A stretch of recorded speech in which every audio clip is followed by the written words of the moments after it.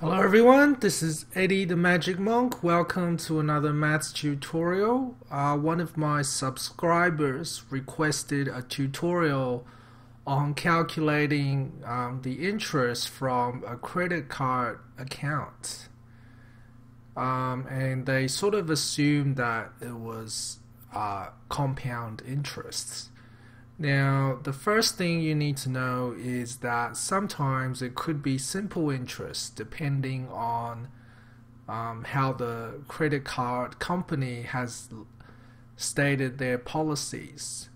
So this definitely is not the only way that they calculate interest, and quite possibly it doesn't match what your credit card company does. But it should be reasonably close. But again, I can't make any guarantees. So if you feel like I've done something wrong, feel free to post a comment. Otherwise, just have a look at what I'm doing, and hopefully you can get something out of it. So let's have a look at the question. The question says, John has a 55 days interest-free credit card. So what this means, 55 days interest-free, it means that if you pay off the amount that you owe the credit card company within 55 days, then you are charged no interest. Okay, so they're pretty much providing their services to you for free if you can pay off everything you owe on time, okay, within 55 days.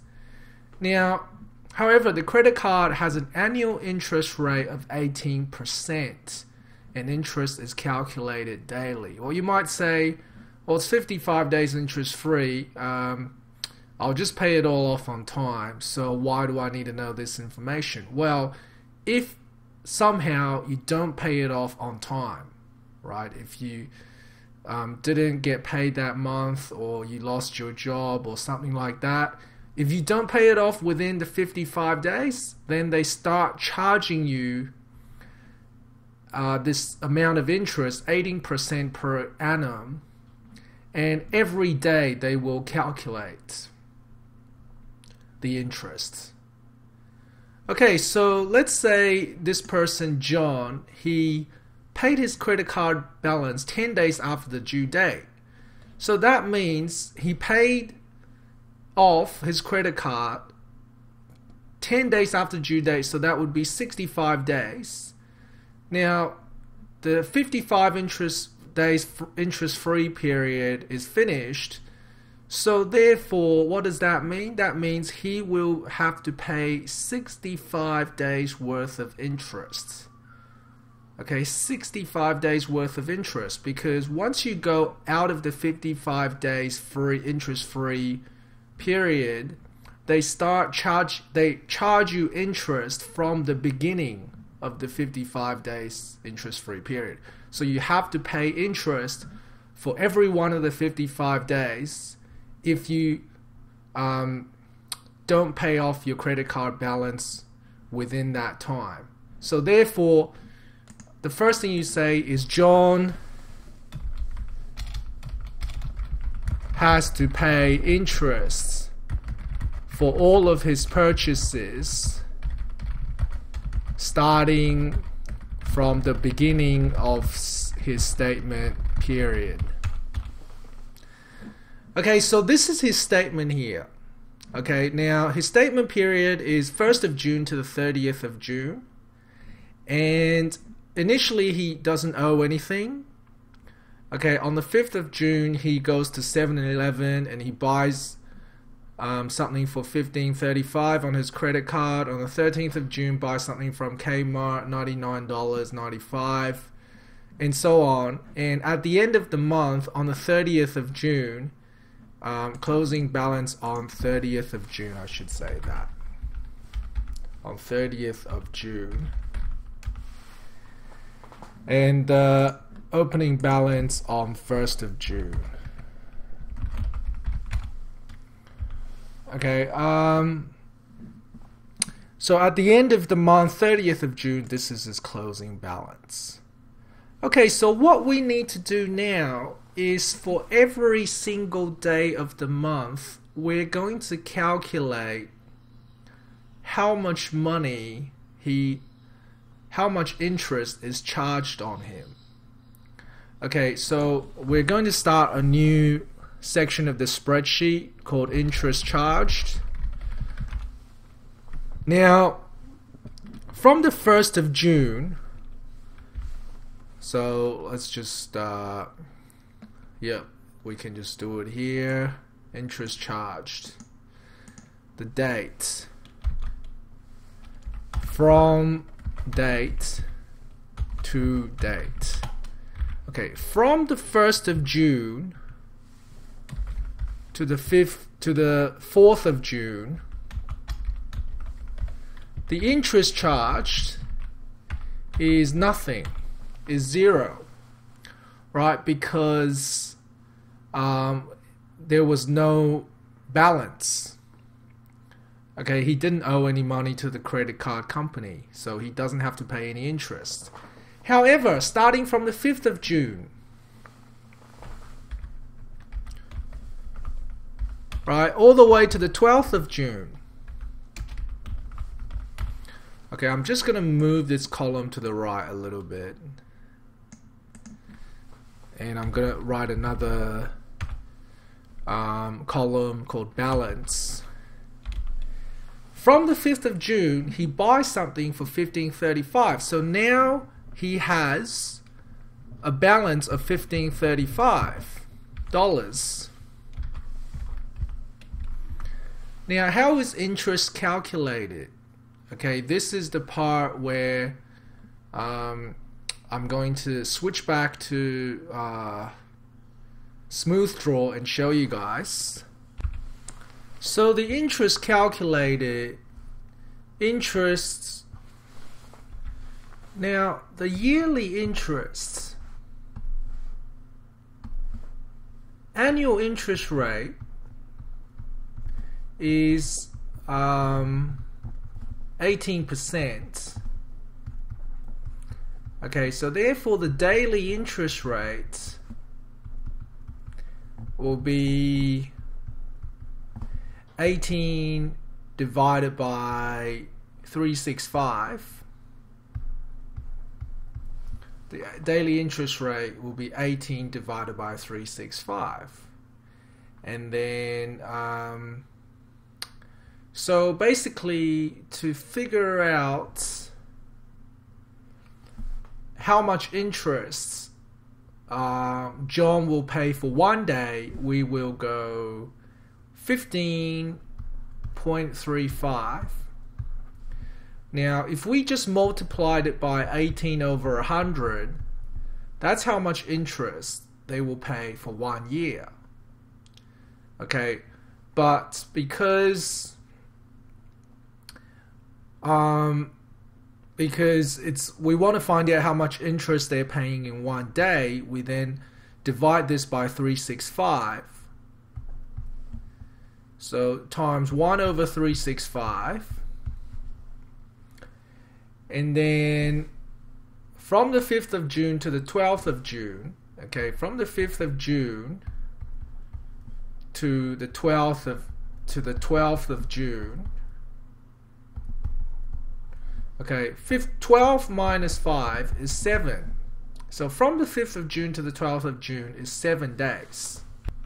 But you have to realize that if you're taking days away like this, then the 7 days does not include the 5th of June itself. So we have to plus 1 to it to include the 5th of June. So it's actually 8 days. Shouldn't write it like that. I'll write it in the next line. Okay, it's actually 8 days between the 5th of June to the 12th of June, including the 5th and the 12th. So I'm going to change this to 8 over 365. And that is what we're going to put. That is the formula we're going to put to calculate how much interest we've got to pay over here. Alright, so from the 5th of June to the 12th of June, our balance is 15.35. Oops, 35, not 38. 15.35. And then we're going to get the daily interest rate, which is 18. So we get the yearly interest rate, which is 18, divided by 100. So we find out what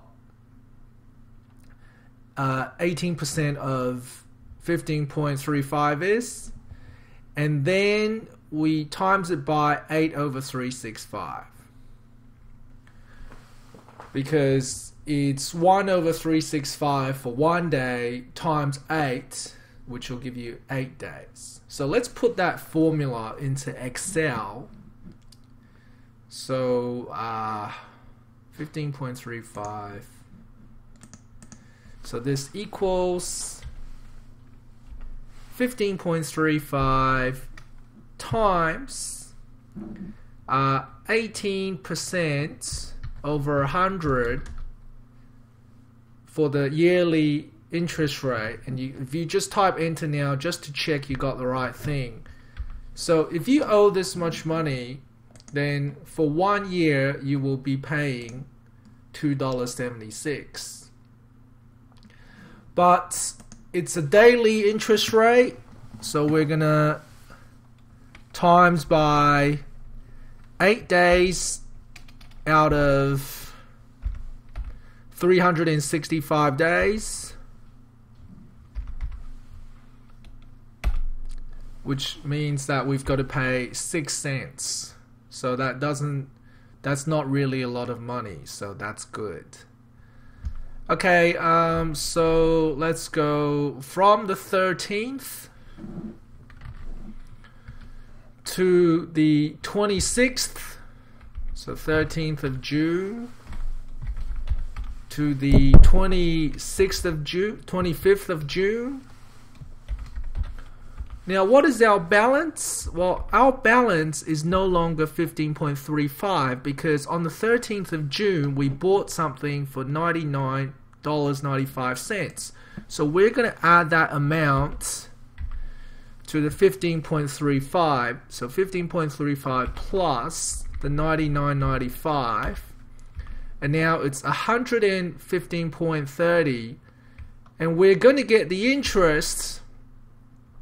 So we can just fill down on the previous day's interest calculations, fill down, and it's 45 cents. But the amount of days you need to change that from 8 days to however many days there are between 25 and 13. So you just go 25 minus 13, which is 12. 12 plus 1 is 13, so it's 13 days. So it's 13 days where we owe this amount. Alright, the balance, the daily balance is 115.3 and we want 13 days of that. So it's 0.74. And then from the 26th of June all the way to when we repay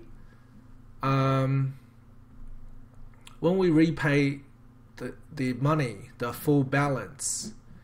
Okay, so when do we pay it all off? We pay it off on so from the 1st to the 30th, that's 30 days. 30 days plus another 35 days, right? Because we pay it after 35 days. So that's going to be the 4th of August or whenever it is. 35 days. Another 35 days from after the 30th of June. Okay. So then our balance is going to be 115.30 plus the 135. So it's $250.80. And how many days is it? So let's fill down from this. And from the 4th of August, from the 26th of June to the 4th of August is 40 days. Okay, so instead of 13, I have 40 days. So why is it 40 days? Well, from the 26th of June to the 30th of June, that's 5 days. And then, because we're paying it 10 days after the due date, so that is 65 days from the beginning. So 65 minus 30. 65 minus 30 is 35 days after the 30th of June. So 35 plus the 5 days from the 26th to the 30th. So that's 40 days. You might have to put it all on paper yourself to find it. So anyway, so it's 40 days, and then how much is the total interest? So the total interest would be equal to the sum of all of the interest added together. Let's add all that together. And the interest is $6. I believe this is being rounded up. So just to make sure that the rounding is correct, I'm going to right click on all of these cells, and I'm going to go right click, format cells, and go to currency and make sure it's 2 decimal places. Okay, so it's actually 5.75 is the actual amount of interest charged. Okay, so that's the answer. I hope this is correct. I hope you guys learned something out of this. See you next time.